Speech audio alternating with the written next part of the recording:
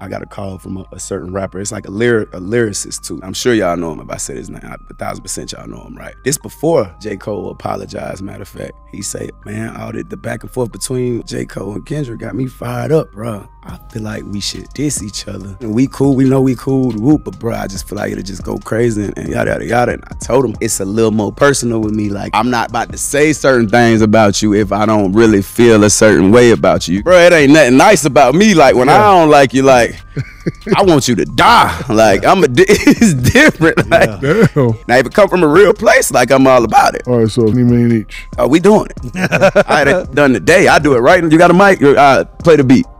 I do it right now. I'll make it right now about them and call them like, boy, hey, Shaq them said they got 20, but they gonna give me 15.